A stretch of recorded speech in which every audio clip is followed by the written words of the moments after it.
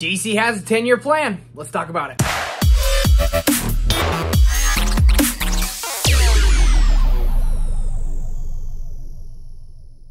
What's going on, guys? My name is Trevor and welcome to my channel. Yesterday, James Gunn announced the 10-year plan for the DCU, which is called Gods and Monsters. So today we're ranking all 10 of those projects, which are some shows and some movies, from my least excited to my most excited. Let me know down below in the comment section, what are you most excited for the new chapter of the DCU? There are 10 of these projects that are only inside the DCU. That is what we are focused on. Love to know what you are most excited for down below in the comment section. Hit that like button, subscribe button, notification bell so you don't miss any future content.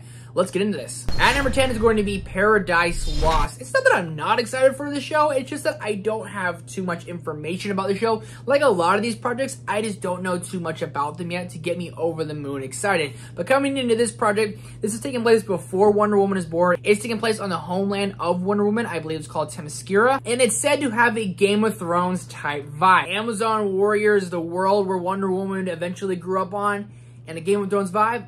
It gets me pretty excited. I just want a little bit more information about this. At number 9 is going to be Supergirl, Woman of Tomorrow. Again, I just don't have too much information with this project, but this is Superman's cousin, and I believe that Superman in the DCEU might even be in this movie, and it's rumored to be very hardcore and have Krypton the Superdog in there. So that's pretty cool right there. I wonder if Dwayne Johnson's gonna voice Krypton the Superdog in this movie. At number 8 is going to be Creature Commandos. The theme of this video is that I just don't have too much information going on into this world. And Creature Commandos was the first project that Safran and Gunn greenlit, so that's pretty awesome to hear. It is an animated series. I'm not sure which characters are going to be in this, but the characters that are in this, voicing this, will also be playing their roles in the live action. That's what's really cool about the DCU. Animated projects directly tie into the live action projects, and the people who are voice casting for them will also play them in a live action. I thought that was pretty cool. I'm a little bit more excited for this than the other projects just because this was the first thing they greenlit.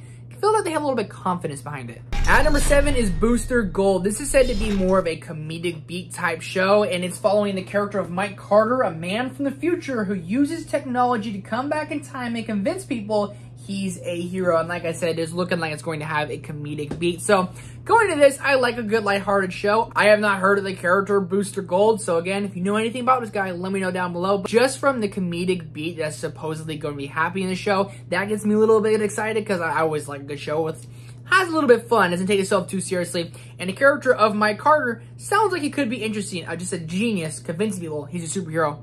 That sounds pretty fun. At number 6, Waller. This is a series I believe will be going to HBO Max, and the one thing that holds me back is I'm not a big fan of the character of Waller, but this is said to be a sequel series to Peacemaker. That right there gets me pretty amped up for the show because I love Peacemaker. And if you watch Peacemaker, I'm sure you loved it as well. So to get see more adventures where Waller's kind of cracking the whip and she has all these people under her, I think that could be very interesting. I believe Viola Davis probably will be reprising her role as Waller. Or maybe she won't. At number 5, Swamp Thing. And you might be thinking to yourself, this is way higher than I thought I was going to be. And it is for me as well. But I saw something today that got me pretty excited. It said that James Mangold might be directing this movie. I am a diehard fan of James Mangold. In my opinion, he's one of the best working directors today. So for him to want to come and direct this, that right there just puts me fully on board with this. It also gets me really excited for the DCU because if you're getting a big, heavy-hitting director like James Mangold is, I think that just shows how confident they are on this project, and it shows how much talent they're going to get for the entirety of the DCU. James Mangold doing another comic movie. He did Logan. He did the Wolverine.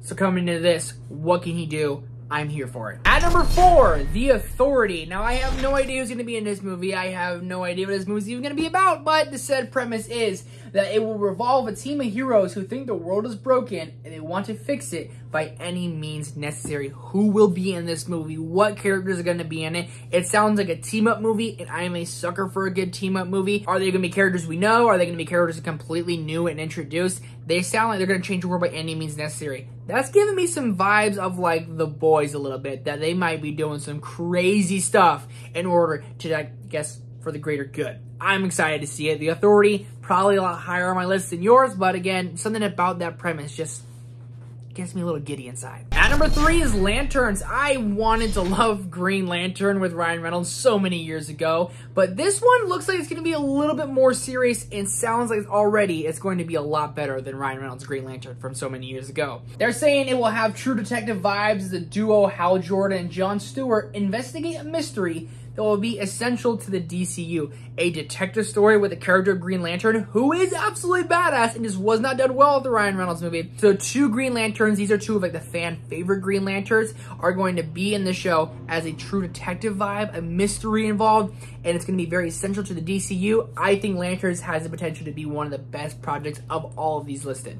At number 2, The Brave and the Bold. I am a sucker for Batman, and I've been wanting to see a Batman and Robin story told on the big screen, and it looks like we're finally getting that. The one thing that holds me back, and obviously this is at number 2, so I'm very excited for it, but they're using a complete different Batman than Robert Pattinson's Batman, because that's like the Elseworld Batman, but the DCU Batman is going to be a different one.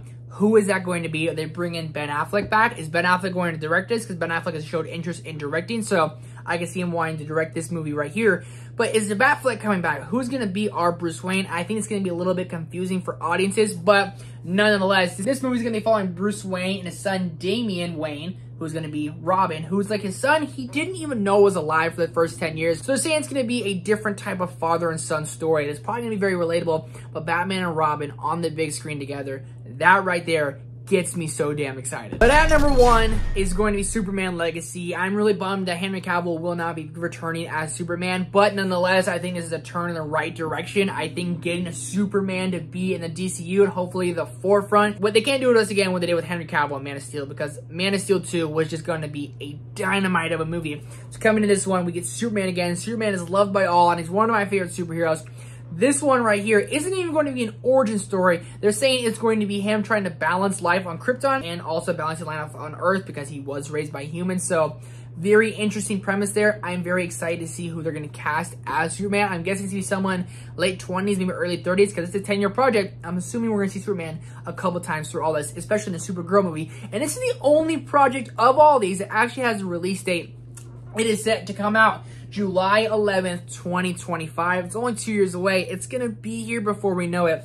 That right there gets me the most excited. If I could only watch one project as of right now, it would be Superman Legacy. Let me know which projects you are most excited for down below in the comment section. Are you excited for this new phase of DC, the DCU, Gods and Monsters? What do you think of it all? Let's talk about it down below. Hit the like button, subscribe button, notification bell so you don't miss out on any future content. Thank you guys so much for watching. Woo, DC, I'm excited for it. I'm excited for it.